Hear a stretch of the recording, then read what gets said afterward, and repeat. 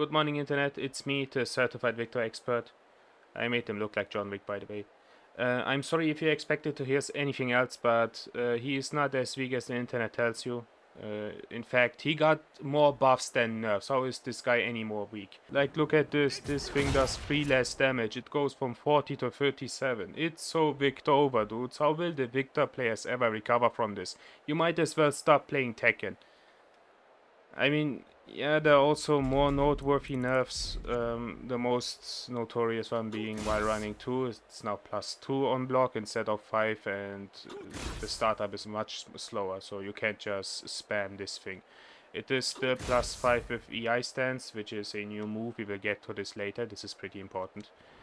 Other noteworthy nerfs are back 1+2. You can see it's pretty slow now. He's really sluggish. You might check out my last video. I told you this thing won't stand. High power crush, heat engager, 15 frames, long range. This thing was insane. This is a justified nerf. But check this out. 3.2 from this distance still hits. This is tip range, but still, this is still huge range. Power crush. People might react to this ominous mist around Victor and then duck, but you might as well also do this. So, something to look out for. Heat up 1+2. There's a huge novel on the patch note. Someone put his heart out there just to say that this thing doesn't track as much as it used to do.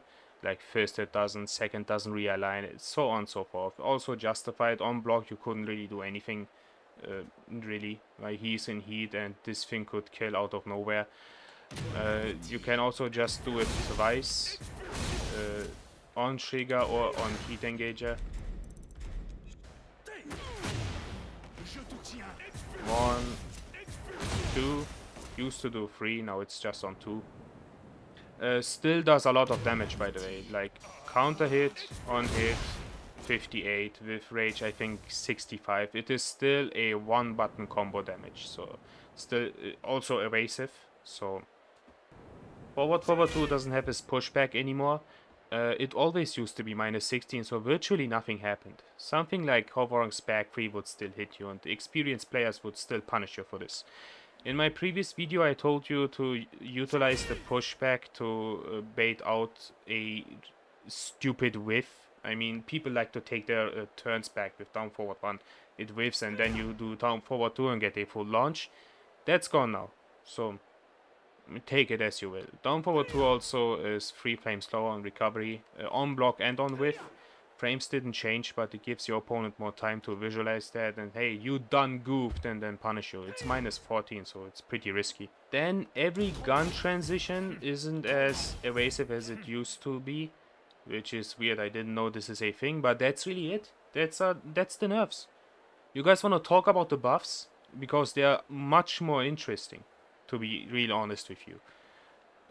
For instance, whoops, you're not supposed to block this. EI 4.2 has this big tailspin now, which gives you a lot more interesting combo routes. The most noteworthy one, in my opinion, is this setup.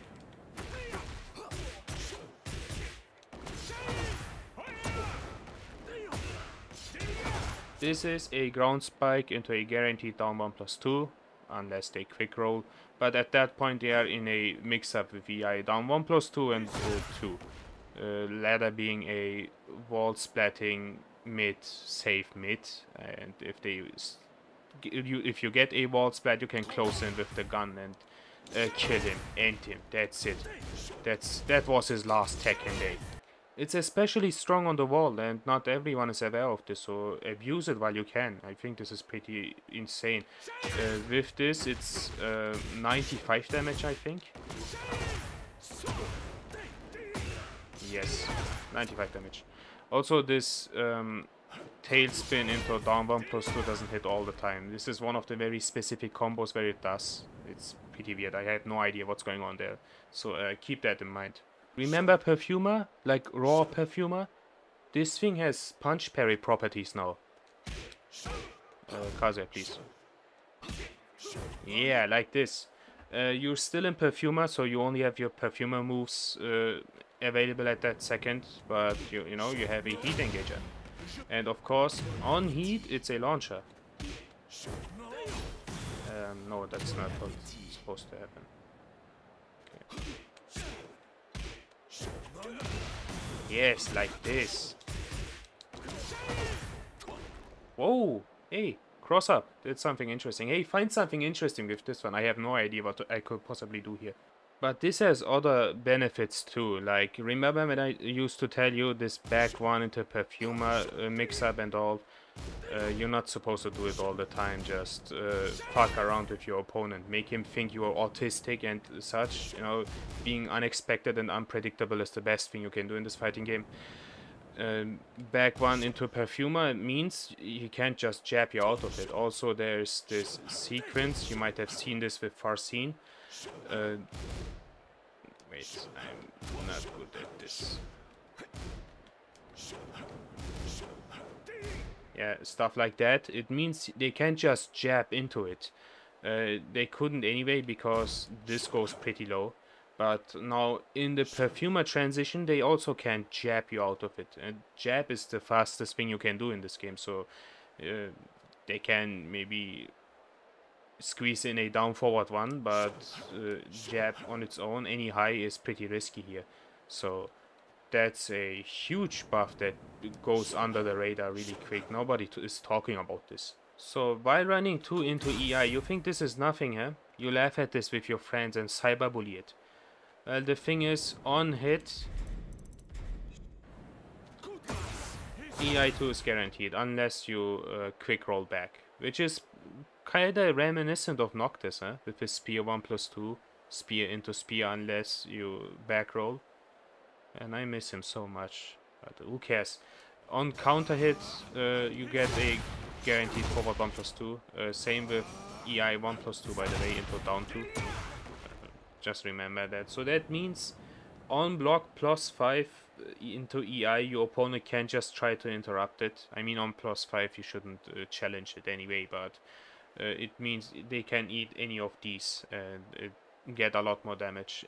Counter EI2 also means that the ground spike I showed you with the combo is even more dangerous, because quick roll into button press means they get a guaranteed forward 1+2, so remember that. Quite nice. Other than that, small fries. Perfumer 1 is now -12 instead of -13, that's a buff. On hit, the parry back 2 does 5 recoverable damage on hit, can't KO. Counter hit, +14 into Heat Engager. Same with back 4. Perfumer has the same move. That's nice. Also, EI has this teleport forward with up. I have no idea what that's about. I guess people know from this range you will approach with 1+2, duck and punish, and you can throw them off with this teleport. I have no idea. Maybe it's for while running too. If you commit to the EI stance, you want to go back and do the usual combo route.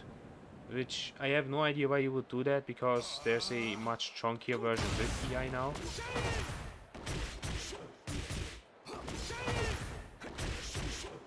$77. The previous one with counter hit 2 and neutral did 80, which is a ghost from the past. You don't have the damage with while running 2 anymore. So, no idea. You guys enlighten me if you know anything interesting with this. So that's it. You guys want to see a wall combo just as a bonus? Let's do a little bonus. Wall combo. Get to the wall. Farcine did it in the tournament. I couldn't believe what I saw. I cried. It was that good. He will eat everything if they stay on the ground. Side Okami to the right. You step Victor to the right, by the way. It's a tag catch. So yeah, that's pretty nice.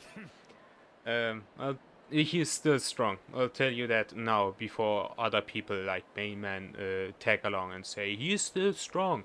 Bandai Namco, what the fuck? You didn't nerf the French? What's going on here? What were they thinking? He's still good. Please don't stop playing him. Less brain dead if you want to argue that, but he is still strong and a lot more interesting now. But this patch is interesting and scary in many aspects. It will stay for a while, so yeah. Also, King can wave dash now. Did you know that?